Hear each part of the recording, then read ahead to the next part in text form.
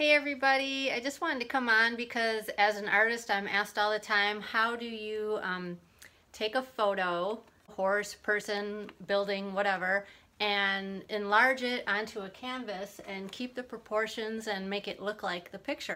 This is a little trick I use, and it's something probably millions of other artists do. It's nothing new.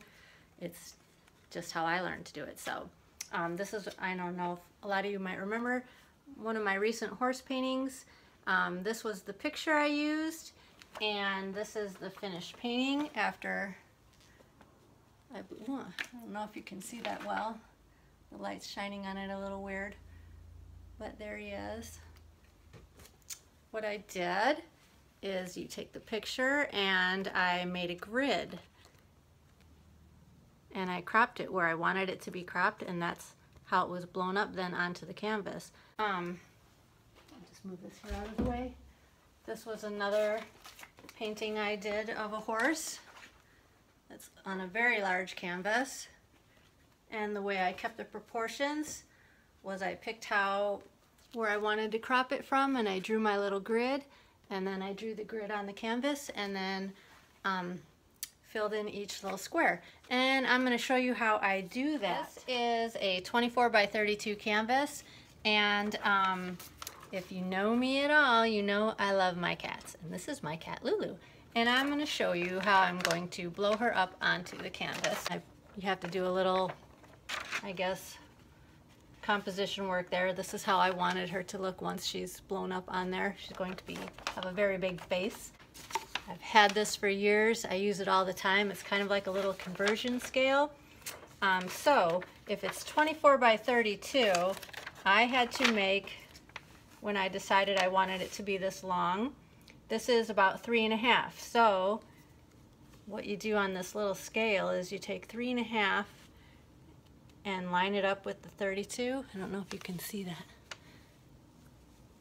3.5 lines up to 32. So then you have to go to the 24, and it's 2 5/8. 24 by 32 on here equals 2 5/8 by 3.5. So that's what I made my grid. So that way, when I draw each little square onto here, it's going to come out in perfect proportion, looking like that. It's like Art 101. This is probably one of the first things I learned when I was in art class in high school. Okay, if you get distracted at all, like I do sometimes, it helps to make a little piece of paper like this where you can block out all the rest of the image. So right now I'm just going to concentrate on this square, and I'm just going to concentrate on the shape I'm drawing.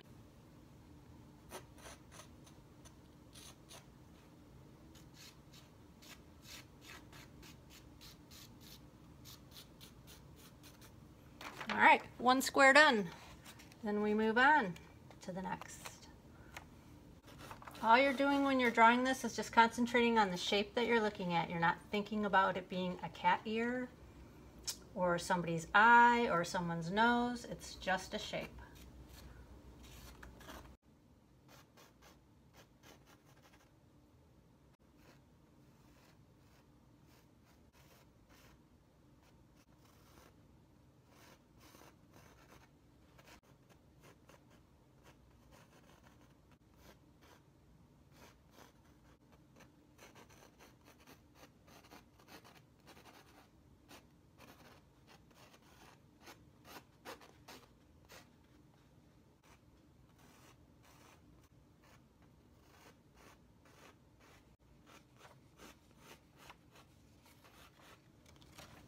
Okay, I think I got kind of like the rough area. You didn't see it all. So she's drawn out in the perfect proportion, and then I will go back and take my time and put in the details, fix little things I think need to be fixed.